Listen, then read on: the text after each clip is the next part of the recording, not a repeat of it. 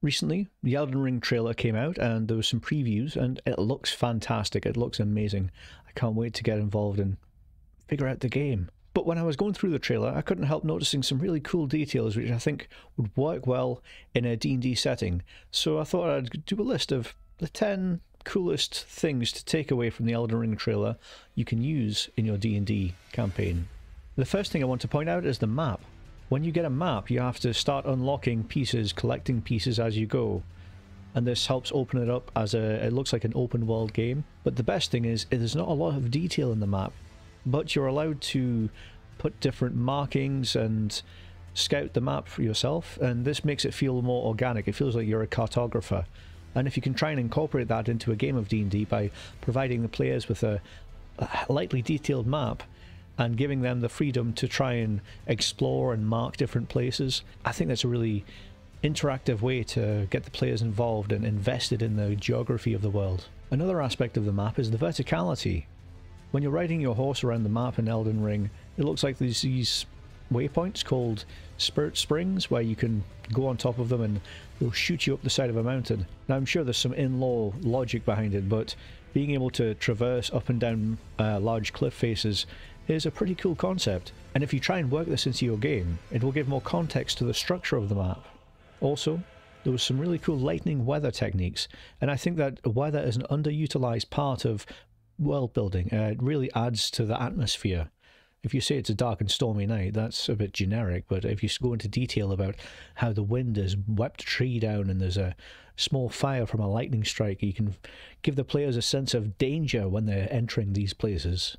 The second thing I noticed was the orchestral score. There was lots of choirs, there was lots of echoes, and it really builds up the tension of the game. And I think if you can use this in your D&D setting, then check out the old Dark Souls or the Sekiro soundtrack, or even go to Bloodborne. That has a fantastic soundtrack. There was also some really small but significant details. For example, on top of this church there is looks like it's been abandoned for a long time, so there's patches of grass growing up from the roof of the church. And that's the sort of small details that can really hook the players in. The third thing I noticed was the NPCs. They're all a little bit strange and there's something off about them, but they're very memorable. Instead of having a generic bartender in a tavern, you can go the other route and find an encounter with Alexander the Iron Fist, which is like a giant pot with arms. It's gone full Bennett Foddy with this, and you have to use a giant axe to try and lodge him out of his quagmire. I don't know, he's stuck in like a piece of the ground. But it's those little bits of details that really bring the characters to life and make them memorable. And of course, it's no Dark Souls game without a waifu. The next part I wanted to bring up was gathering components and crafting the system. There's going to be an open world crafting system where you collect ingredients similar to The Witcher. But to bring this into your game, you can let the players search around for ingredients, and even if they don't have proficiency, let them try to make a potion. It can be something as mundane as something that heals 1d4 damage, or it can be something that can add 1d6 lightning damage to your attacks for the next 30 seconds. But giving the players the ability to craft potions and the idea of crafting something unknown is quite mysterious to them. Can be a great way to get the players hooked in and interested. The next thing I noticed, there was stealth sections. Now, there was an example of like an encampment where there were bandits going around, and of course it was nighttime and they had the ability to scout ahead. There was a caravan with some hidden treasure in it as well, but my idea is that if you're going to have a stealthy section, you can always give all of the players a reason to be stealthy. This can be an extra 1d6 on attacks, like a mini sneak attack, or it can be something like gathering intel and letting the players have the opportunity for stealth attacks, which could lead to extra bonuses. A good example from the Hitman games is you start off stealthy, you always try and sneak your way in, and then halfway through it all goes wrong and you end up having to fight your way out, which happens with a lot of stealth sections, but the idea is very enticing to get through the section from start to finish without making a noise. Now, if you want to get an Elden Ring or Dark Souls style game on D&D, I think I would recommend having like 3 players at the most.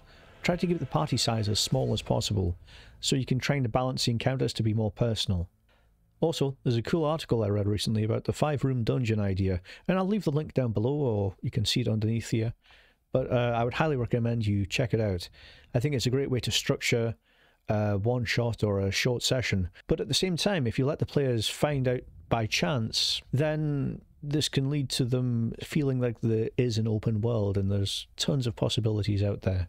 The next thing I noticed was that there was multiple routes, multiple ways of doing things. There was not just one way of fixing the problem. And in Elden Ring, I think that allows you to open shortcuts, but in a D&D setting, if you give a safe option, then you give a high risk, high reward option, it can give the players a little bit of a moral dilemma to go through. And at the end of the trailer, there was a stunning boss battle.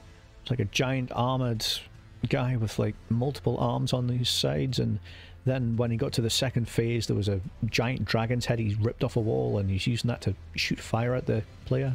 Now, to put this into perspective, when you're creating a boss battle or a big bad evil guy fight, you should try and consider the surroundings as well. It's not just about having the guy appear and then cast some spells. The more unique actions you can give him, or phases you can give him, it can lead to really memorable encounters.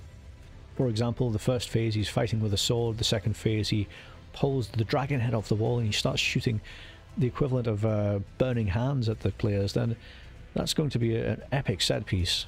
And the next thing, much like a lot of the From Software games, not all enemies are supposed to be attacked head-on. Some sections you can stealth past the enemies because if you try to take them on in combat, they're just going to wipe you with one hit. But planting the seed in the player's mind that there are powerful creatures out there that they shouldn't mess with gives a larger scale and larger context to the world. It's not just everybody that's on the same level as the players, but there's multiple different tiers out there. And if they're interested and they're excited, then they'll want to explore these in the future. The other thing I noticed is the return of secret walls or illusionary walls. Now, this can be frustrating for the players if you don't drop hints to them, but always have an Easter egg in every map you have. It can give a reason for the players to explore the area before they end up getting into combat.